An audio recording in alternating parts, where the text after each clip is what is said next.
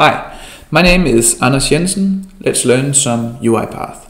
Today we'll talk about the date time, how we'll find today's date, how we'll manipulate it to find yesterday's date, for example, and how we'll convert the date time formats in UiPath. It's the same as the thing we use in .NET, so let's get going. First we'll create a sequence here. Drag it in, then we'll go to variables. We need to create a date time variable to write to, so we could call it tm what time.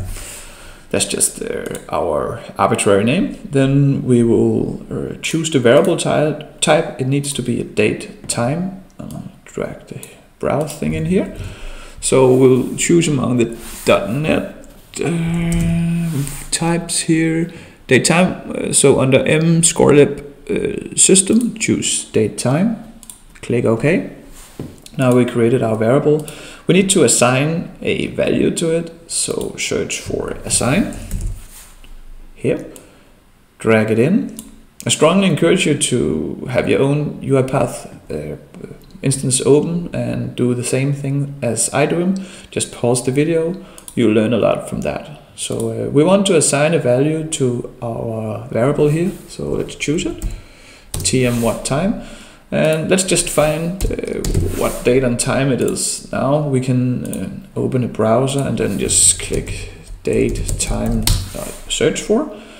We can see that it is Friday the 10th of January 2020 and the time is 16:49. Then we will write it to a message box to see if we got that time when we print it out. So we'll write a message box and then we will just print our variable to string like this, and let's try to run it. So we should have a time around this, and it is. Remember that this is the US, the default date time format is the US date time format, so it will be the month first, then the day, the year, and the time. We got the 24-hour format going, but we can change that. So let's say that we only want the date or only wanted the time, then we can, instead of to string, we can choose the, show you here, like the to short date string, like this. We'll run it. And now we only got the date going for us, still in the US format. We could also use the to short time string, then we will only have the time in. It works exactly the way as the date did here. You have the time. We can also have the too long time string and too long date string in, but we rarely use it, so but you can try it yourself. Then let's say that we want to find yesterday's date and time. Then we can let me delete this. We can add some hours, and we can either add some hours. Let's say that tomorrow, I'll show that first, and then I'll show yesterday. So we will add days. And to find out tomorrow's date, then we just need to add one day, then to string. This one, and so right now we'll hopefully get the 11th of January, and we'll see that we got it here. We could to find yesterday's date, we need to write a negative number because we need to subtract a day. So run this one. Now we'll get the 9th of January, that's yesterday's date.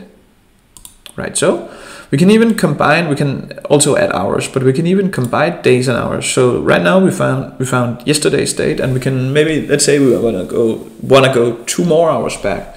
Then we just write a dot, add, and then, oh, it's not here, but add hours, and then add, maybe like go back 2 more hours, and then a dot. Like this. Now we combine the add days and add hours. Let's try to run that.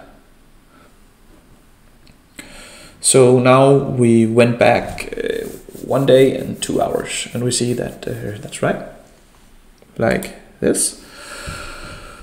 Lastly, let's say that we have an Excel sheet with some dates in, and these ones are formatted in the, you can see it's formatted in the Danish DateTime format. So in here we write the days first, then the month, and then the year. And let's say that we want it in the US time format, so we can compare it to our other UiPath variables strings. I'll make an entire video about this, but let me just show it quickly. So we just have our message box. We can delete this. We can delete our DateTime variable because we just write it directly into the message box. So then we need to have, let's say we got a DateTime from the Excel sheet. Then we need to parse it. So we could either choose between parse or parse exact. Parse exact is more strict than parse. We'll choose that one. And then we will have to write in the date from the Excel sheet. So we will just copy it.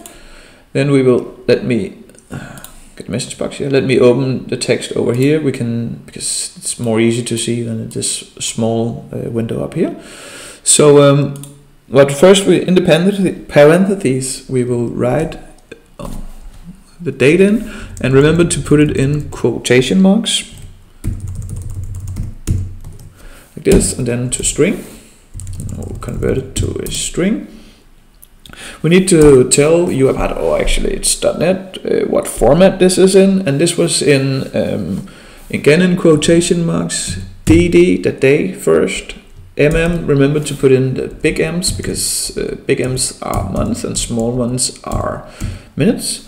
And then year, like the 4 year, 2020, like this. Then quotation mark ends.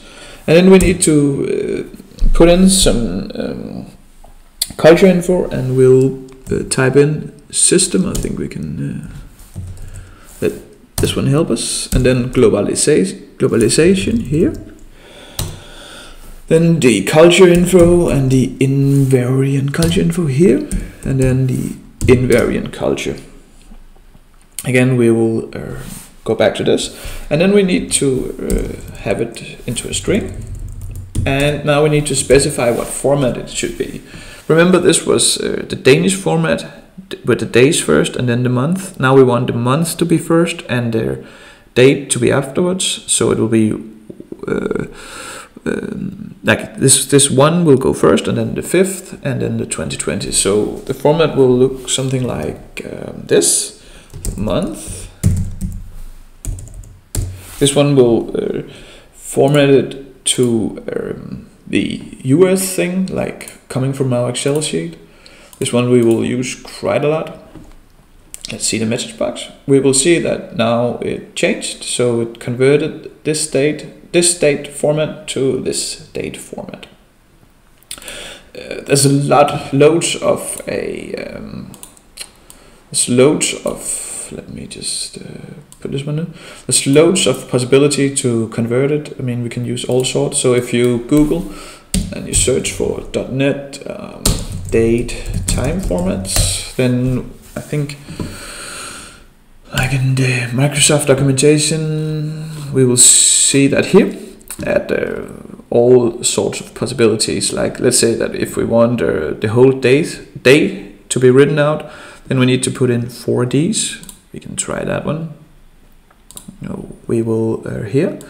So this one will write out the month, then the day, like in Monday, Tuesday, whatever. Click OK. Then we can run it. Here we can see that it worked. We'll make an entire video about this later on, but now you got the idea and you learned how to find the DateTime now, and how to add hours, subtract hours, days, and so on. That's it for now. Bye bye.